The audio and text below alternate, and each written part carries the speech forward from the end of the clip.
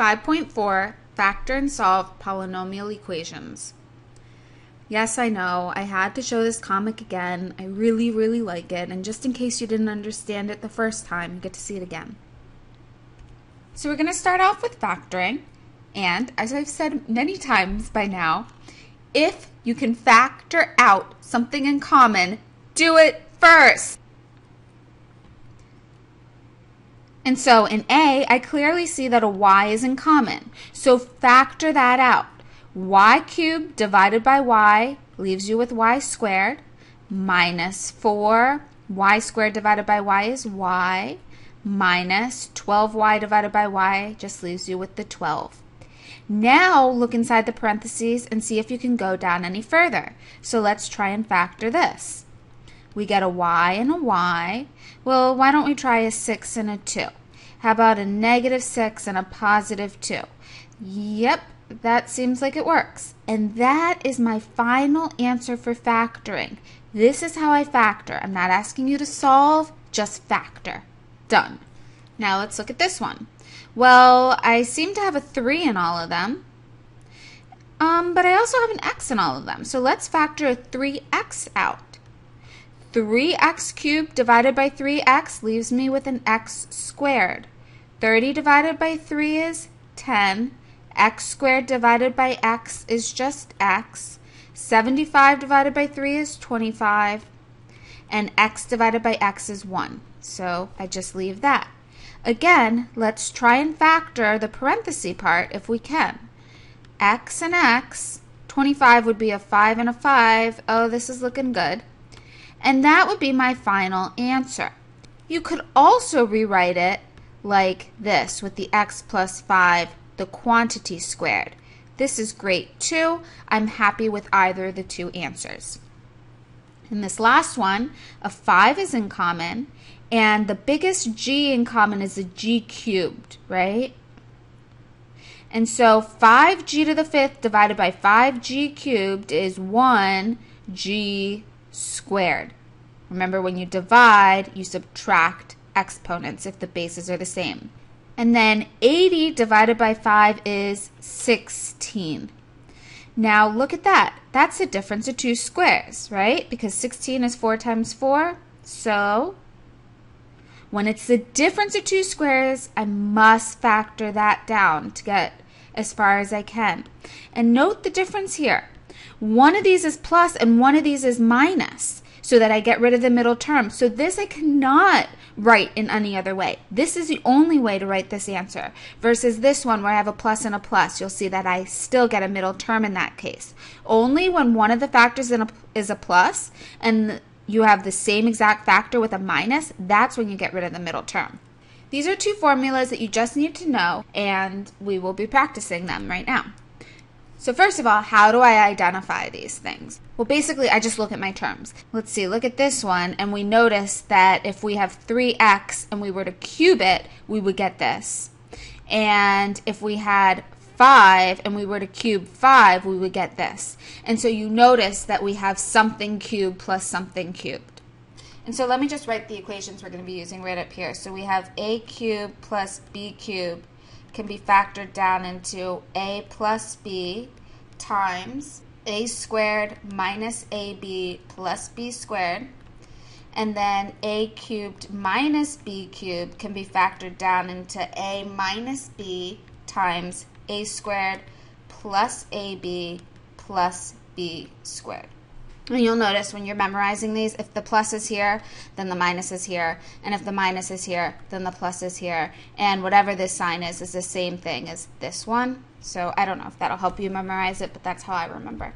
So anyway, this would obviously be my A, and this would obviously be my B, because I'm saying what cubed plus what cubed. So that could be factored into A plus B, which is just 3x plus 5 times a squared, which is just 3x squared, minus a times b plus b squared. And then I just leave that 3x plus 5, and then 3x squared is 3x times 3x is 9x squared minus 15x plus 25. And you'll never be able to do more with these. That will be all the way factored. Now in this next one, before I even start, I always ask myself, can I take anything out? And this one, absolutely, I can take out the negative 2, but I can also take out the d squared, which is going to leave me with something much, much easier to work with. I'm left with a d cubed minus 250 divided by 2 is 125. And now I notice that this is just d cubed, and this is just, again, my 5 cubed. And so this obviously is my a, and this is my b in the formula. And so now I'm going to use this one. Now, I just let that negative 2d squared hang out. And then to factor this part, I'm going to use the formula, okay? So just let that hang out, and then I have a minus b, which is, in this case, d minus 5, times a squared is d squared, plus ab, which is 5d, plus b squared, which is 5 squared. And that is my final answer. All right, now I want to factor by grouping. So I want to look for something that's in common. I see that in the first two terms I have an r, and then I see in my second two terms I have an s. So I'm going to try and use that to get started. So I'm going to factor an r out of just the first two terms. And so I'm left with a plus b plus. And then I'm going to try and factor an s, which was in common, out of this last two terms. So I'm left with an a plus b. Now I'm not quite done because I look at this and I'm like, oh wow, there's an a plus b here and there's an a plus b here. In other words, I could factor the a plus b out. I can factor the a plus b out of this guy, and I'm left with r times a plus b divided by a plus b is just r. And s times a plus b divided by a plus b is just s. And that is how I get two things multiplied together, equaling that. So this is factor by grouping. Now, while we're at it, let me just look at this question real quickly once again. I wonder if any of you said to yourself, oh, I see an a in common here, and then I see a b in common here. Let's see if you were one of those people, if you would get the same answer. So since I see this and this have the common a, I'm going to just rewrite this so that everything that's grouping together is next to each other. So you might see that I'm saying that this has the a in common, so I wanted to put those together. And then these have the b in common, so I wanted to put those together. And then I just take the a out of that, so I have the r plus s left, plus, and then these two guys have that b in common, and I'm left with r plus s. And so now you see that that r plus s is in common, so I can factor that out. And when I factor that out, I'm still left with the a from this first term, plus, and then I'm left with the b from this term. And so you'll see that I got the same answer either way. So sometimes when you're factoring by grouping, you have to reshuffle things in order to get the common terms together. So since we just did factor by grouping, you can probably guess this is going to be a factor by grouping question. I see in these two terms, I actually have a 9t squared in common. So 27 divided by 9 is 3t, plus 45 divided by 9 is just 5. And then what do I have in common in these two? Well, nothing really, but I'm going to just factor the negative out. And when I do that, I'm left with 3t plus 5. And you'll see that really conveniently, that is in common. Now, look at this really carefully. I'm warning you. 3t plus 5. Now, what do you have left? You obviously have the 9t squared left. But everybody always forgets this silent 1 that's there. Minus 1. Don't be one of those people that forgets it. I'm warning you right now. Now look at this. Am I done? No. Not quite, because isn't this a difference of two squares? This is 3t times 3t, and this is 1 times 1, and it's the difference of those. So I can factor this guy just a bit further. And now I am done. I cannot go any further than that. All right, again, is there anything in common? Certainly, there's a 10 in common. Factor it out. And then you're left with x to the 4th minus 1. Am I done? This is actually x squared times x squared, and this is actually 1 times 1, so that's a difference of two squares also. I know it's a little different. Let the 10 hang out. Don't forget about the 10. You cannot just drop it off. So now I have the difference of two squares, x squared plus 1 times x squared minus 1. But I'm not even done yet, because look at this. This is the difference of two squares also. This question just is going on and on. All right, so let the 10 hang out. We can't do anything with this, so leave that. When I have the sum of two squares, I can't do it, only with the difference, because I need a plus and a minus. And I have x plus 1 times x minus 1. All right, now I can't do anything more. Go to this one.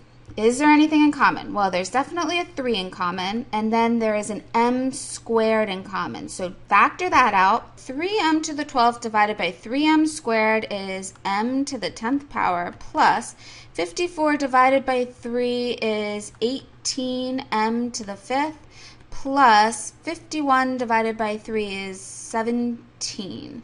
And so, can I go any further? I'm thinking actually that I can. And why am I thinking that I can?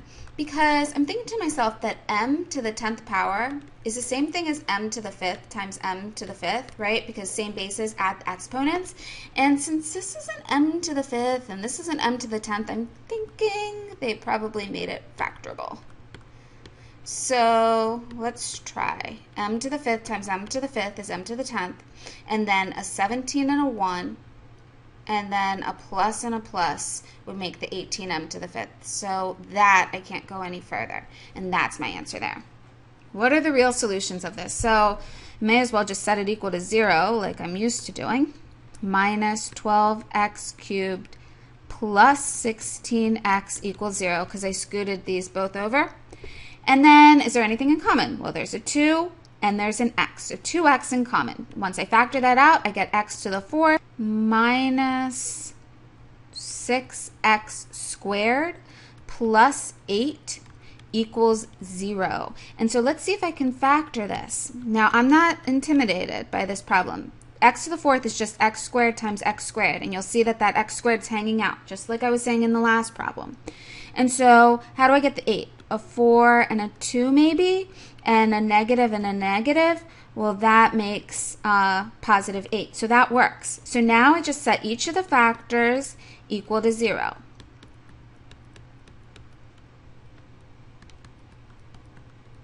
And if you're thinking to yourself, oh, you didn't factor this all the way, you're right. I did not factor this all the way. This could be x plus 2 times x minus 2. But since I'm setting them all to 0, it doesn't matter when I stop. I don't have to fully factor. So this would just leave me with x equals 0. This would leave me with x squared equals 4. Now just don't forget, that means x equals plus or minus root 4, which is 2. And this one I have x squared equals 2, x equals plus or minus root 2. So in this question, I have how many solutions? 1, 2, 3, 4, 5 solutions. They didn't ask me how many I have, but I just want to show you something. When you have a 5th degree, you can have up to 5 real solutions. Doesn't mean that you have exactly 5 real solutions, and we'll talk about how you get that later, but when you have a 5th degree, you can have up to 5 real solutions. You have been asked to design a rectangular basin capable of holding 36 cubic feet of water. Okay, so the volume is 36. The basin's side and bottom should be 1 foot thick. So that means that this is 1 foot, this is 1 foot, this is 1 foot, and this is 1 foot. Its outer length should be twice its outer width and outer height. So this is 2x, and this is x, and this is x. All right, the drawing is helping us out a lot. If the drawing wasn't here, definitely draw it ahead of time, otherwise this problem's so hard. What are the outer dimensions of the basin? All right, so basically we want our volume to be 36. But how do we find the volume of the water that can be in here? Well, this whole side is 2x, right? So the part inside of it is like here. And remember that these are all 1, right? Just like it was up there. And so this side length is actually 2x minus 1 minus 1, 2x minus 2 for that side length, right? Remember that there is a hollowed out portion there. And then when you're doing, so that same thing's going to happen on this side here. So this side length is actually x minus 2. And then the height, look out for the height, because the height, you don't actually take anything off the top. You see, you only take something off the bottom here. So that's only x minus 1. So this, again, was the length. This was the width. And this was the height. And again, the reason I'm doing that is because this is hollowed out. So this is what it looks like. So you'd have the 1 on both sides here. For this width right here, you have the 1 on both sides here. But for the height here, you'll see that you don't take anything off the top because you're filling the water all the way up to the top. And so that's the volume. And you know the volume is 36. Now, how do I solve this? Well, I have to set it equal to 0, and in order to do that, I've got to multiply all this stuff out. So I'm going to do it just like I was doing in the last section. Let's let that 2x minus 2 hang out for a second, and let's go ahead and just FOIL this part. So when we do that, we get x squared minus x minus 2x is minus 3x plus 2 equals 36. And now when I do the next part, I've got to first distribute the 2x to all the terms. So I get 2x cubed minus 6x squared plus 4x. And then I've got to distribute that negative 2 to all the terms. And so I get minus 2x squared plus 6x minus 4 equals 36. Please, guys, please write out all these steps. If you try and keep this in your head, you're going to make careless errors, and I don't want you missing points that you don't need to. So just write it all out.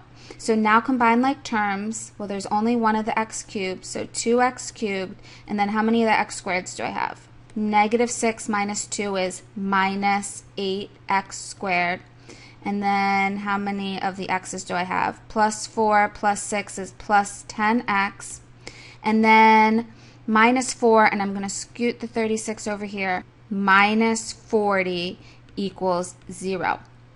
And now I have 4 terms, so I think I'm going to go with factor by grouping and see if that will work. So I'm going to just try and see if I can take something out of the first 2, because I see that I can take a 2x squared out of those 2, and I'm left with, what are we left with? X minus 4, and then we could take a 10 out of these guys. And look how nice this one's going to work out for us, because now I have the x minus 4 in common. And so I'm running out of room. I'm going to go over here. And so I'm going to factor that x minus 4 out of both terms. And so what do I have left? I just have that 2x squared left plus 10 equals 0. Now set each of those factors equal to 0. X minus 4 equals 0, or 2x squared plus 10 equals 0. Again, this was not fully factored, but I don't care since I'm solving in this one. I'm not asking you to factor. So this is x equals 4, or 2x squared equals negative 10. Now right off the bat, you're going to see here that this is going to be an imaginary number, right? Because basically I have x squared equals negative 5, and that would just be an I, right? So in this case, I can cross that out because my side lengths cannot be imaginary. And so 4 is my only answer. So what are the outer dimensions of the basin?